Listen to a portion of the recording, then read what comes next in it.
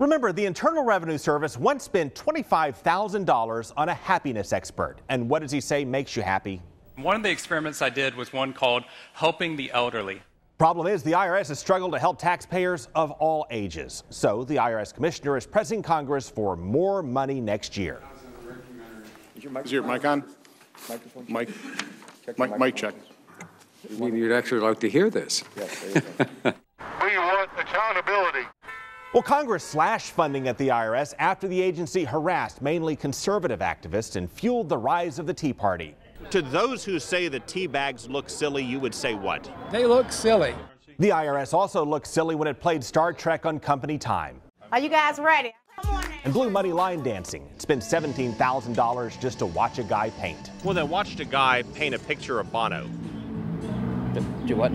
The IRS also raided its own hiring fund on travel and entertainment and spent nearly $50 million on conferences since 2010 and did not track attendance or document some expenses or get receipts. In my private experience, you would have been fired on the spot.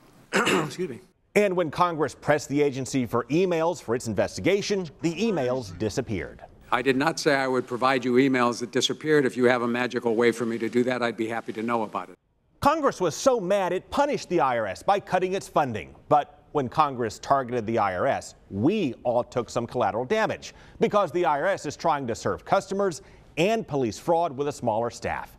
It frustrates law-abiding taxpayers and gives cheats a better chance of ripping us off.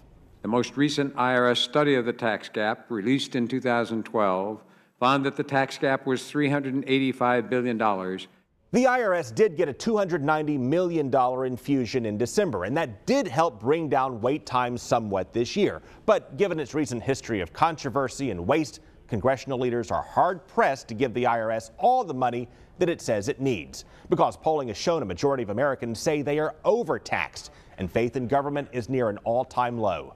It goes back to the IRS protest that took off 3 years ago. So this IRS that you speak of, they're collectors of taxes? And it goes back to the concerns first expressed by our founding fathers. Once again, Patrick Henry, take it away.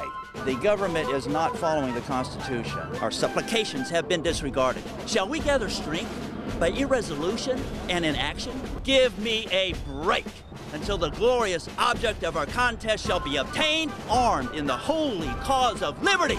There is no retreat. We must fight. But to those who say you don't have enough passion, you would say what? Bull.